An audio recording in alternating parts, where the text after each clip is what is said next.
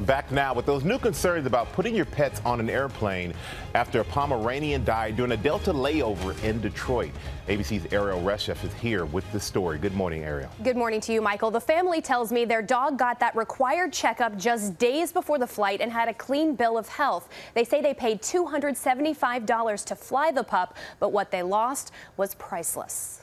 This morning, Michael Dellegrazie is devastated after his beloved Pomeranian Alejandro died during a transfer on a Delta Airlines flight. The dog is not a pet, he's a family member. We are just lost without answers. What happened to our dog? We don't know. The 8-year-old dog was shipped in the cargo hold aboard a flight from Phoenix, Arizona to Newark, New Jersey, but had a layover in Detroit, Michigan. Dellegrazie was planning to pick up the pooch in Newark.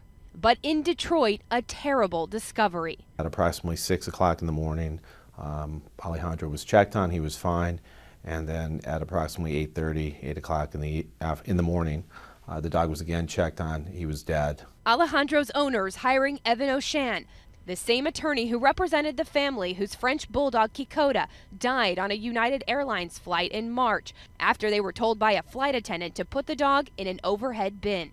O'Shan arrived at Detroit's airport Saturday night with Dellegrazie, demanding to see the Pomeranian. We would like to see the dog now.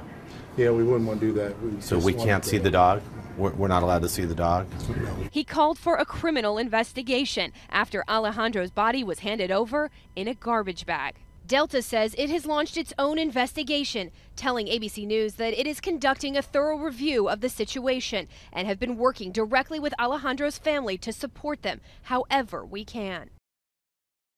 Michael tells me he's still waiting to find out exactly how his dog died. Experts say while these incidents are devastating for families, obviously, they are rare. Out of the more than 500,000 animals transported on domestic flights last year, 24 died. And it is the summertime. A lot of people go to travel. They want to take their pets. So what can they do? We talked to a vet, and here's what they say. Try to travel with your dog. Don't send it independently on an airline. Try to make sure it's within your eyesight. You also want to book flights that are direct, don't have any layovers. And if you have layovers, make sure they're short and that they're not in places where the tarmac might get excessively cold or excessively hot. And most importantly, check the record of the airline when it comes to traveling with pets. All right, Ariel, thank you so much. Always sad, though, for the family. Yeah, no, it is good advice for everyone traveling. We feel sorry for the family, of course.